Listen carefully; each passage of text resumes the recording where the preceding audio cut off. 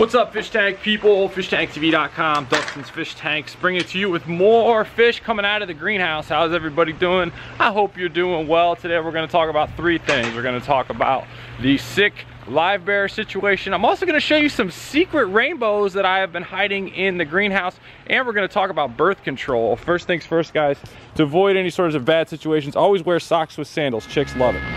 To the greenhouse. All right, so as you can see, I can kind of see my breath. That means it's time to put the condom on the greenhouse. This is by far and away the best way to keep heat into a greenhouse. It's that time of year. I want to show you this. This is the morning sun though.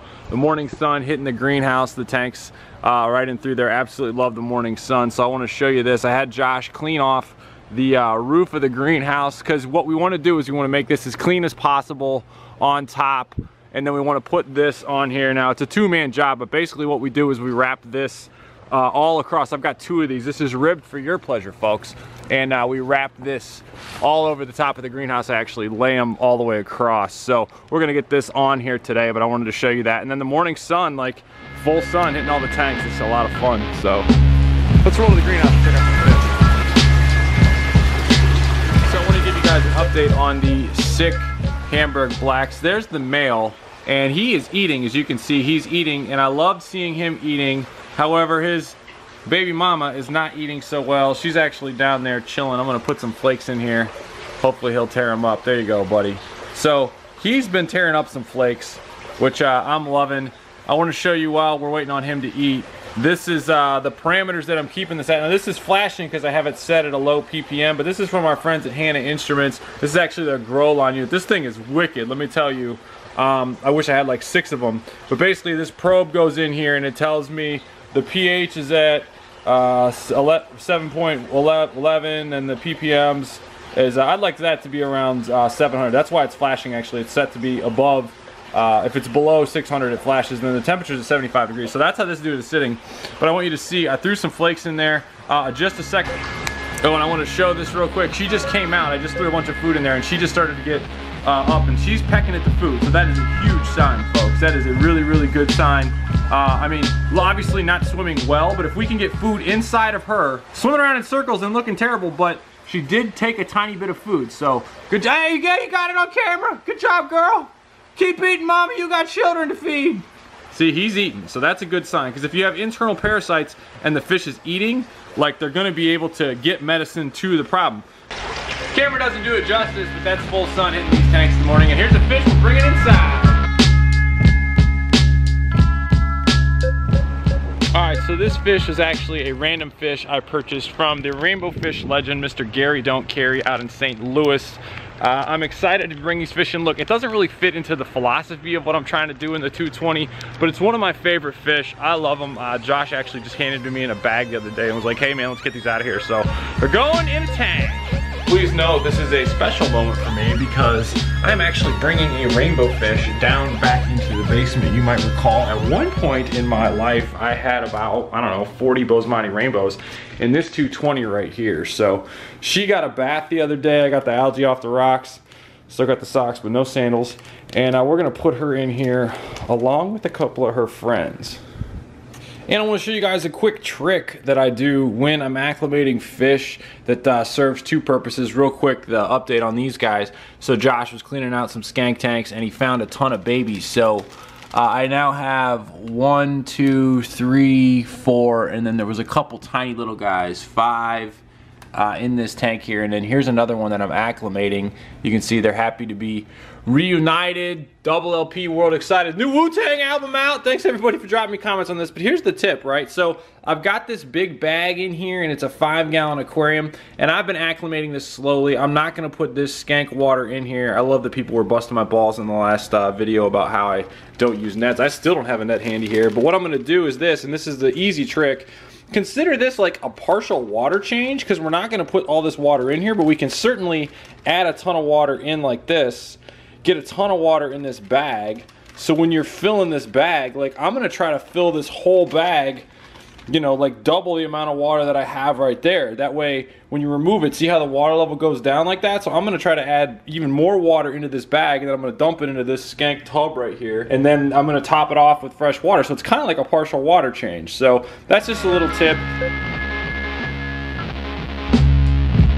I don't know if I can catch it on camera or not, but I want to show you something exciting that's going on. This is one of the Variatus platies, or they're just a Variatus, but he's back there and he was picking at that algae on this wood a second ago, which is super, super cool. That fish right there, by the way, is the only reason that I do not have a bajillion mystery snails in here, because he actually goes and attacks them because they got the big long things coming out. Second and talk about something that's kind of bothering me here with the 220. I love all the comments, by the way, in the last video about how you all know that I like this is my baby and I do love her. So yeah, the 220 is my baby and I do love her. She has been neglected, but we're trying to bring it back. But I want to talk about something that's like a philosophical thing that I'm struggling with the 220 right now, and that is this. Look, I am not Noah's Ark, all right? I am not Noah. This is not my ark, okay? There is no flood coming. Like, there is no need for me to have 2 of every kind of fish, and I advise people against this all the time. You see fantastic aquascapes. What do they have? They have, like, you know, a whole school of one type of fish. And at one point I had 40 Bosemani rainbows in here. But now I'm getting into Noah's Ark style of fish keeping, which, look, it happens. People do it, and if you like that, go for it. But, like, I really don't want to have 6 of this species and then 6 of the Variatus and then 1 random checkerboard cichlid and 1 random angelfish and 3 random rainbows and then 2 random neons. Like, that's not how I'm trying to roll in a 220-gallon aquarium.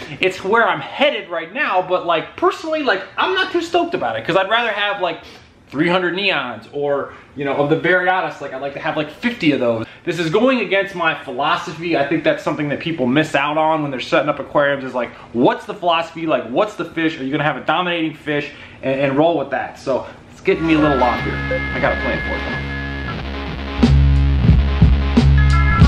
All right, so let's talk about all the fish we got going on here for a second. First and foremost, I was going to put the Variatus platies. The Variatus is what they are. They're not a platy, they're not a molly. They're a Variatus. They're over there, the orange ones. I was going to put those in here in the B26, but I just like the flow of this tank with just the way it is. I thought the orange would look cool, like popping all around, but I like the betta fish by himself. If I were to change it up, I would get him out of here and I would add all of them by a school, but I just like him solo, because it's like he's kind of just like lurking in the shadows. Hoo ha, if you're catching me there, the Woo fans. So yeah, I'm gonna leave him chilling in there. He's doing pretty good, eating on the cherries.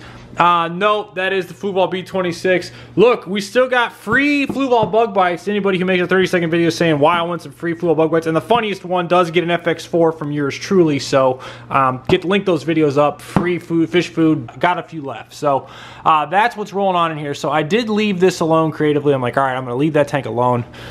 Notice the boost just popping, just like a little bit of a water change. Got rid of some of the duckweed, and boom, new leaves on all the boosts. The purple boost, oh, so dank. So we go from there. Now we go over here, we talk about these fish. All right, now these fish are Cross Creek rainbows that I got from the man Gary Don't Carry line. I just want to show you guys the chill zone of here. This is the seat. That is the ottoman. That's the life of a YouTuber over there. So yeah, we sit here like this and we observe this. Now, like I said, the philosophy of this tank, like, I'm turned into an old man with a beard and a big wooden ship.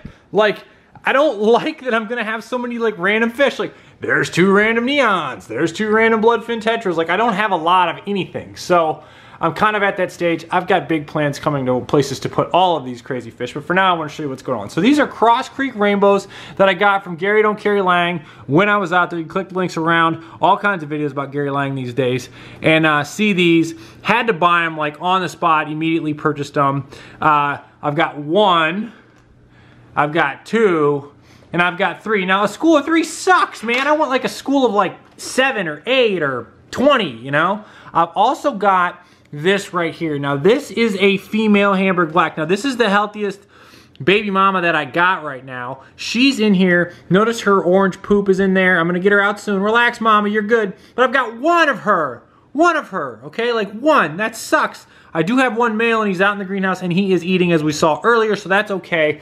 But fundamentally, like, I'm not nuts about the way this is going, all right? So I got like 3 of this, 2 of the, 3, 2, 1 angelfish, 1 checkerboard, 5 Variatus, 6 of these with more on the way, and it's just like, it's becoming a community tank. So, you know, folks, if you ask me like what kind of fish to get, I'm not going to tell you to do this. I'm going to tell you to go get like 20 of one species and roll like that. So I want everyone to understand, like, fundamentally, Fundamentally, Dusty does not want to do this. This is making me pissed off. But I'm going to do it. I'm going to live with the community. And I might like it, okay? Because I've got temporary things. It's a temporary solution to a problem that I'm having with lack of tank space. I've got plenty of tanks, but I don't have the philosophy with this yet. So if anybody wants to come with me down to Peru to collect some wonderful bloodfin tetras with me on some beautiful beach, I'd love to go. We should go. That would solve one of my problems. Anyway, rant's over. Let's let these fish out.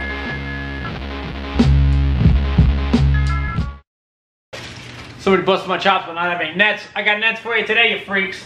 So we got this going here. We got the big tub. Always love these big tubs. Note on this, one of the Cross Creek Rainbows from Gary Don't Carry Lang. Ridiculous amount of poop in here, a lot of water. I add duckweed because I think duckweed removes a tiny bit of the waste in the bag, and I think it just makes them more chill when they have something over their head. So I'm gonna dump this in here like this. It's kind of, the net is actually not big enough, but dump him. Get all the poops out. One Cross Creek Rainbow goes in the tank right here for you. Oh yes, there you go. See him, he sits right here, so that's good. He waits by his buddies. That means we gotta hurry up and get the rest of his buddies in here. We go, whoa!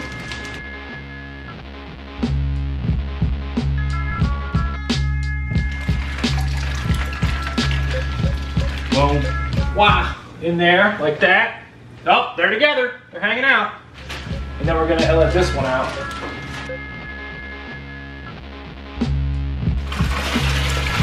It's always best to have the house cleaner come and then get fish water all over the floor. That's the best move. That's what you want to do to piss your wife off. Piss your life off, pink grub. We get this in there. Oh, there you go, buddy. There you go, you're in. Boom, and they're in, instantly schooling. They hang out with the bloodfins. So let me get this guy in here. He's holding the last female Hamburg black. Boom. Boom. And now we got everybody in the mix here. Note the Cross Creek Rainbows collected by Gary Don't Carry Lang are hanging out together. If you like this video, can I get a little thumbs up, a little like for my soul? If you want more action from your boy D and you think I deserve it, hit the subscribe button there, that notifications button.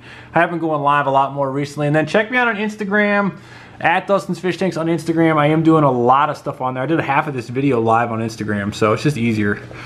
Let's work behind the scenes. More Variatus Platus. I'm having fun in 220 again, folks. Noah's Ark. Tank on, everybody.